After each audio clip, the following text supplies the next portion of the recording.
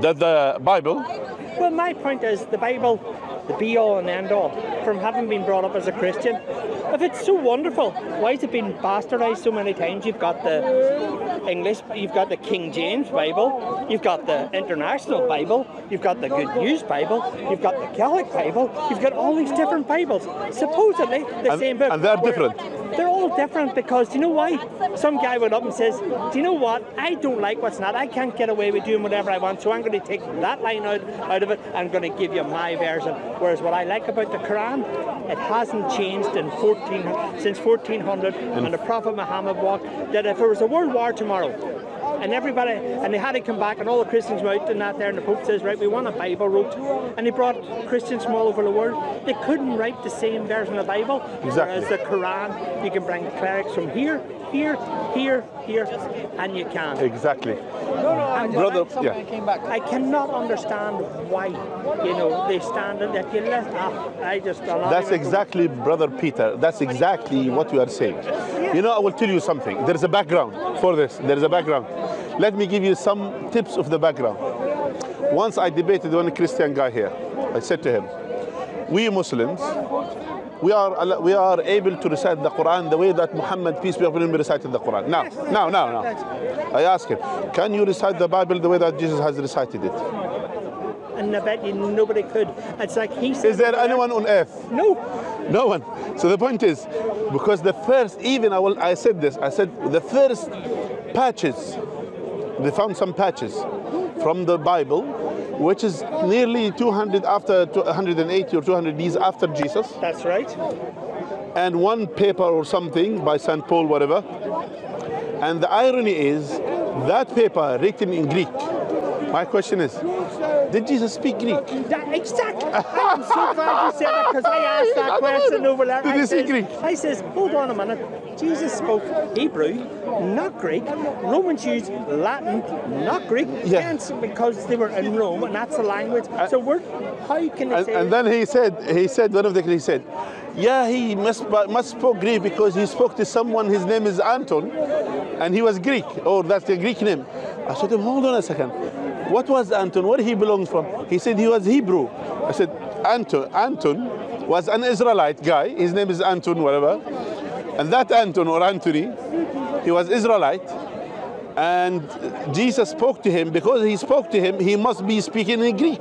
I said, listen, are you telling me an Israelite man, a Hebrew man, talking to another Hebrew man, he will choose to speak a dead language which is 300 before Jesus? It's already dead. If he spoke in Hebrew, I will understand. If he spoke in Aramaic, I will understand. Even if he spoke in Latin, I don't know, but it could be. You could get away with it, but not Greek. But definitely not Greek. That's my point. I said, where this Greek came from, where this writing came from. So all of these things, it will tell us there is something serious that's happening in Christianity. Let alone, so you don't find the original Bible which was said by Jesus. Exactly. You don't find nothing. You'll find all these stories here and there scattered around. So each one will describe his story the way that they think.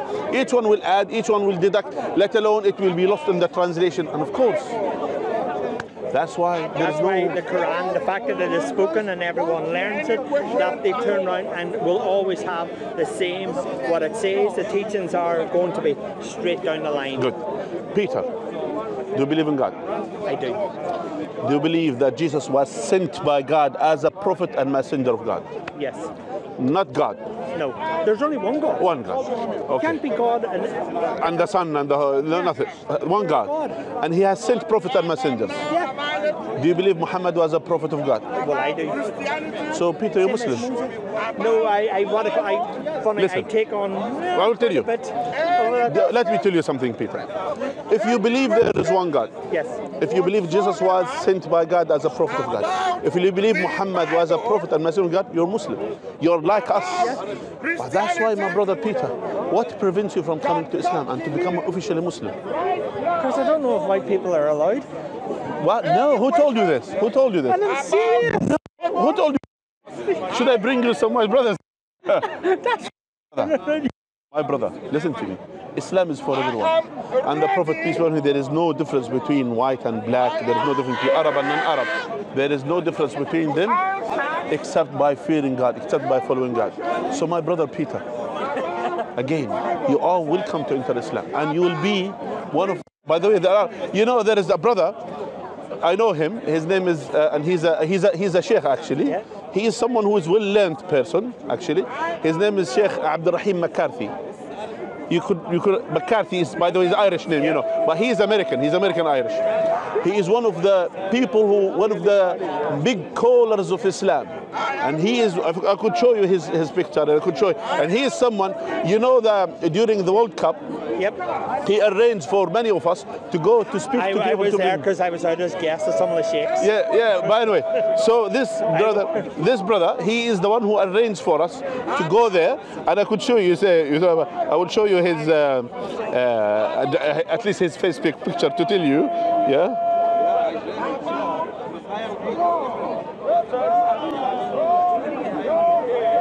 One second, I will show you.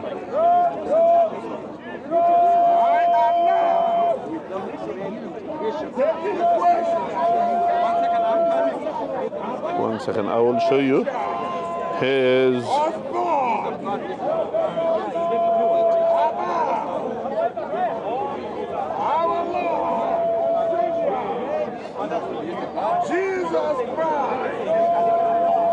One second, it's a bit. Okay.